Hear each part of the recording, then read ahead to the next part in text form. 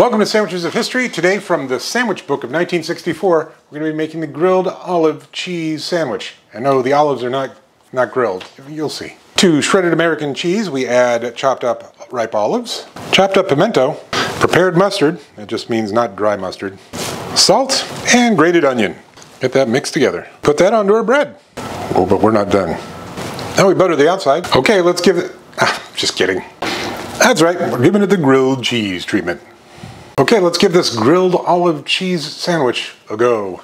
It's actually pretty good. I thought the salt was going to be a problem, but it's actually not. Of course, the pimentos, being a red pepper, bring a little sweetness. But this is actually pretty good. I do want to plus it up with one thing, though. If you guessed dill pickle, you were right. Okay, let's give this grilled olive cheese sandwich plussed up with some dill pickle a go. So got a little bit of the onion in there, of course. Now you've got this dill pickle. It's providing a little crunch, a little sharpness. Goes well with the mustard. Plays well with the cheese.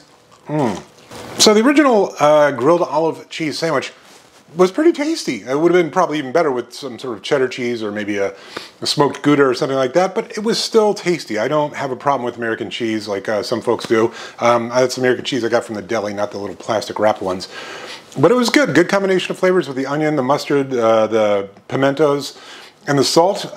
Even though I thought it was going to be a problem, was not a problem.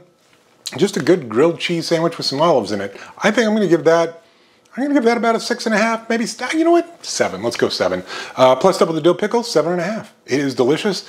Definitely going to finish that. I'd make this again. Why not? All right. See you tomorrow.